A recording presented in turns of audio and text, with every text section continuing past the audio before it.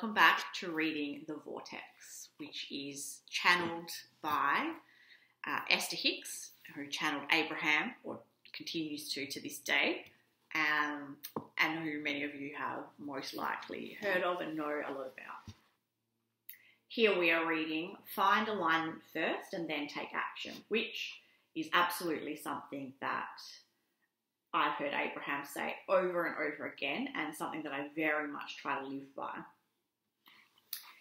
In every society of the vast number of societies on your planet today, you have instituted rules, requirements, taboos, laws, along with a great variety of rewards and punishments for conforming or not conforming, as each society seems determined to sort into separate piles the wanted from the unwanted.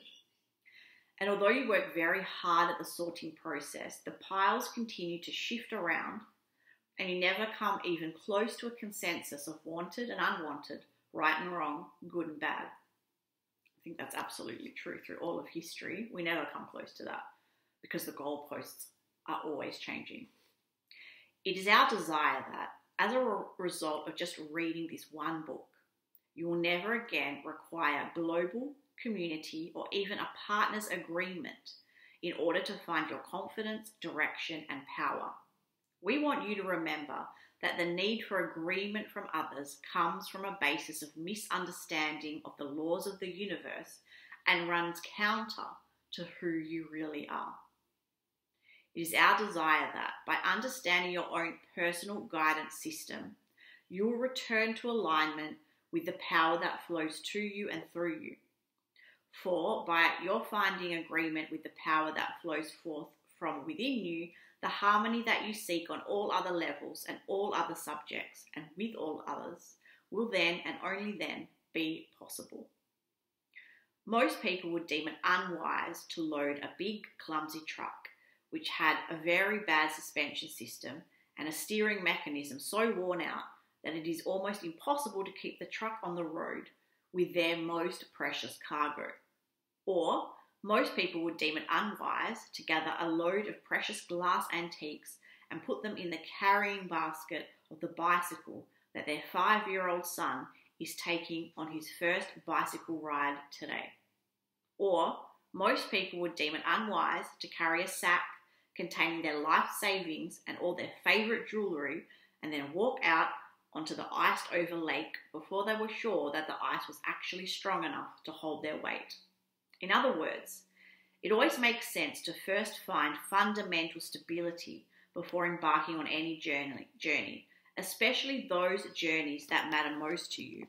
And yet, as people interact with one another on important subjects, they commonly plunge headlong into conversations and decisions and behaviours before they have achieved any sense of true stability. And then the return to stability is often very long in coming.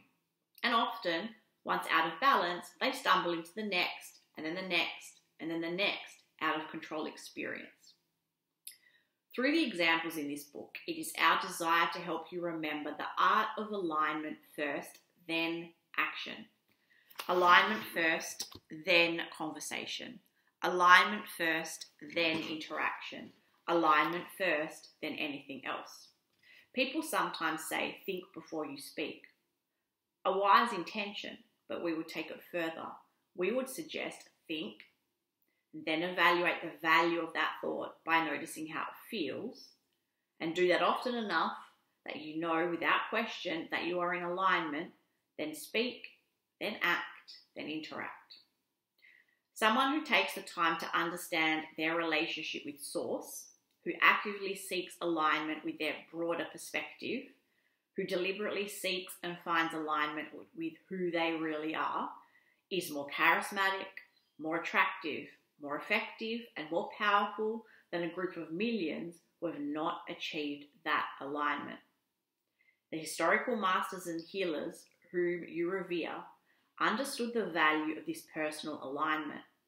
And in this book about relationships, we submit to you. There is no relationship of greater importance to achieve than the relationship between you in your physical body right here and now and the soul, source, God from which you have come. If you tend to that relationship first and foremost, you will then, and only then, have the stable footing to proceed into other relationships.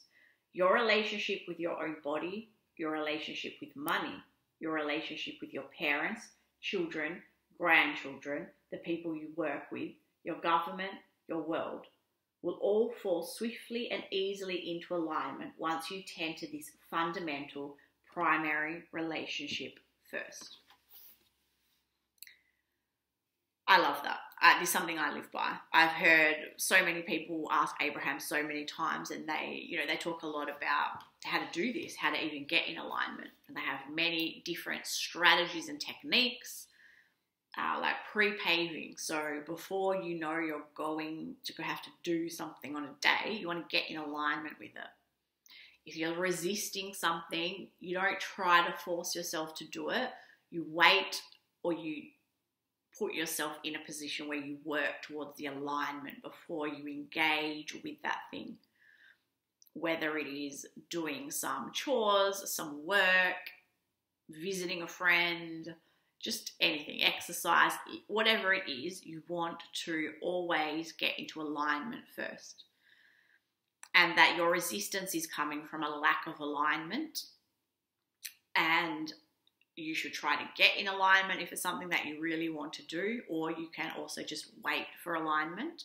I guess I do a little bit of both. Whatever I want to do, if I'm experiencing resistance to, I think this is what I'm going to do next, but I don't really want to, I can't be bothered, I'm procrastinating, I can't make myself do it, then I do one or two things, probably one of three things.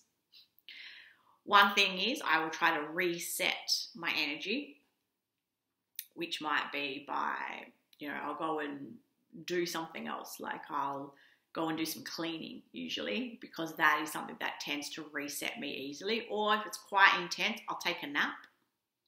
And you know that Abraham is a big supporter of naps for resetting your energy and your alignment. So I could do that. Or I might instead try to line up with the thing that I'm wanting to do. So I might think about how it will make me feel good, or try and experience the joyfulness of it. Or if not the joy, because obviously that's higher on the emotional scale, then the relief perhaps. Whatever it is that I know that I want to experience once I've passed through it, or the satisfaction, or whatever it might be. I look for the feeling that would be associated with aligning with that thing. And then, if I'm not going to do either of those, then I'll wait for the inspiration.